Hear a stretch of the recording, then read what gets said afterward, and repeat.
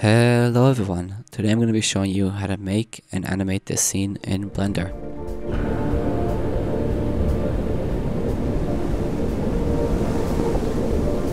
Okay, let's get started. So delete everything in your scene, Shift A to add a plane, in edit mode click S then X to scale it along its axis. This is going to be our road.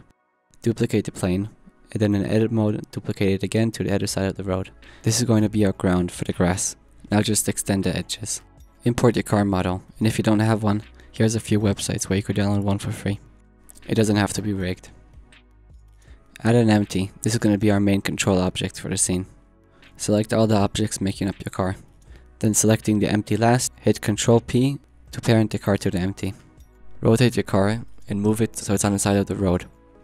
In this case I had to adjust the road to make it a little bit wider so it fits the car. In the shader editor, add a new material, and selecting the principled shader with the Node Wrangler add-on enabled, hit Ctrl T and then import your road texture. Now the texture is all messed up, so to adjust it, hit Tab, make sure everything is selected, then U, unwrap. In the UV editor, select your unwrap, then scale it until it fits the size of the road. This part is optional, but what I did was imported a character. I used this character from CG Trader. I wanted the character's arm to be outside the window, so in edit mode I deleted the window. Make sure to parent the rig to the control object. Now let's pose our character. For this part, just have fun.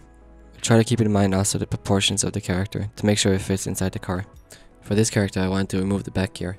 Select the object, hit slash to view only that object. Then in the edit mode, I deleted all the parts of the model I didn't want. Then I roughly pose the character to the car, but it doesn't have to be too accurate because it's barely visible. Okay, now add a camera, then hit Alt R to reset its rotation. Then R, X, 90 to rotate it 90 degrees. Then move the camera to the side of the car. Parent the camera to the control object, so it follows the car. I changed the aspect ratio to a wider, more cinematic look. In the camera viewport settings, I used the golden ratio, just to help me with the composition. I wanted to make the background a little bit hill, so I moved up the edge and added a few loop cuts to add a little bit of a curve. That'll be good enough for now. Now it's time to set the keyframes for the scene. I made it about 6 seconds long. On the first frame, I selected the empty, hit I to insert a keyframe. Then I went to the last frame and moved the empty to the end of the scene. Then I hit I again to insert another keyframe. Selecting both keyframes, I hit T and linear to make sure the car doesn't speed up and slow down and has a consistent speed. Watching back the scene, I realized the car was moving too slow, so I selected the ground. Then in edit mode, I extended it so the car would drive faster. Go to your last frame and move the car to the end of the scene, and make sure to insert the keyframes again. I did this a couple times until I got the speed that I wanted. That looks about right. Next, I want to add some variation to the ground to make it look a little bit more natural. So I added a bunch of loop cuts so I have more geometry to work with. Click O to enable proportional editing. Use the scroll wheel to increase the radius. Then you can move the geometry to add some small hills to the ground. I did the same on the other side. Another thing to note is that whenever you move the geometry, you can hold shift to make smaller adjustments. For the grass, I used the Geoscatter add-on. If you don't have access to a plugin like this, I can make a separate tutorial on how to make grass. Please let me know down in the comments if you would like to see one. I always love hearing from you guys regardless. Moving on, I turned down the density and the scale of the grass. I noticed that it was still blocking too much of the car, so I moved the ground down. Okay, now we can add our HDRI. You could get a bunch of free, high quality HDRIs from HDRI Haven. Then I just rotated the HDRI so I could get a part of the sky that I like. Then I turned down the brightness a bunch.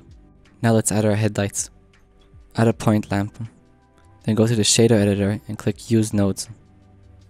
Shift A and add an IES texture.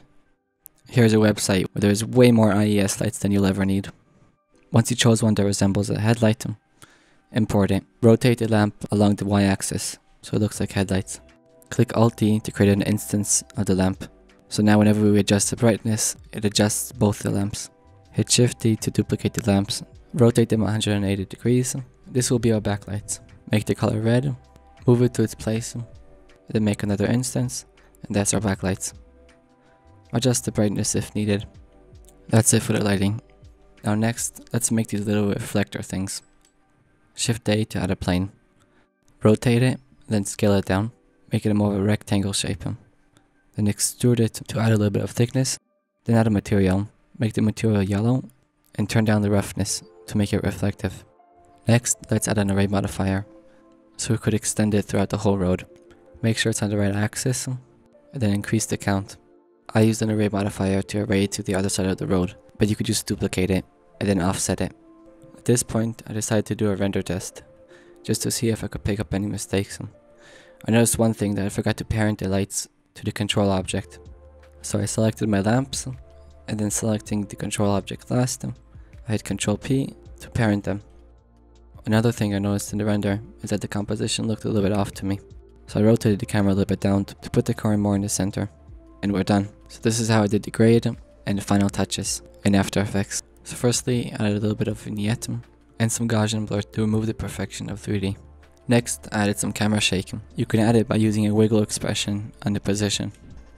Next, I used film converter to add some grain and a color grade. Using the curves, I made the blacks gray, which looks good in my opinion. I added a little bit of saturation, and I scaled the clip over time to make it zoom in. To make sure that the black stays on the top and the bottom, I use an adjustment layer with the crop effect on 11%. That's it. Thank you for watching, and if you have anything to say or any questions, please leave it down in the comments. I love hearing from you guys.